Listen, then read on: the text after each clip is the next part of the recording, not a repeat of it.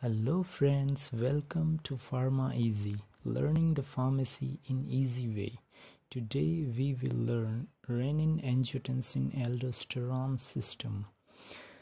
Renin Angiotensin Aldosterone System maintains the blood pressure. It is done in two main ways. Number one is vasoconstriction. Number two is sodium and water reabsorption.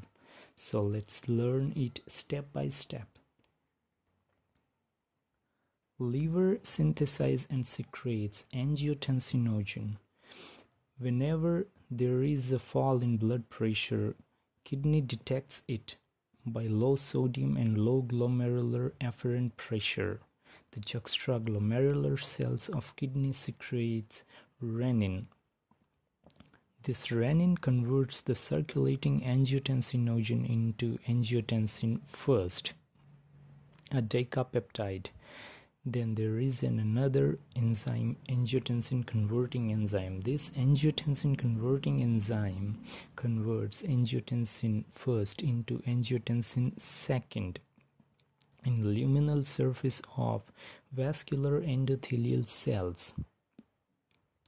Now this angiotensin second has two major actions. First is angiotensin second is a potent vasoconstrictor.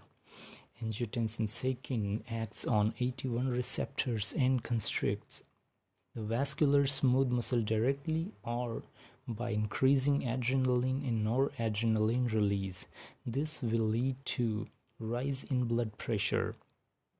Second, angiotensin second enhance synthesis and release of aldosterone, which will increase sodium reabsorption and water retention and increase the blood volume. This results in rise in blood pressure. So let's summarize it quickly. Angiotensinogen is converted into angiotensin first in presence of renin.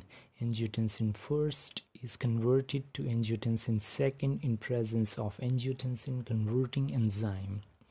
And this angiotensin second cause vasoconstriction through 81 receptor and cause sodium and water retention. This will lead to rise in blood pressure.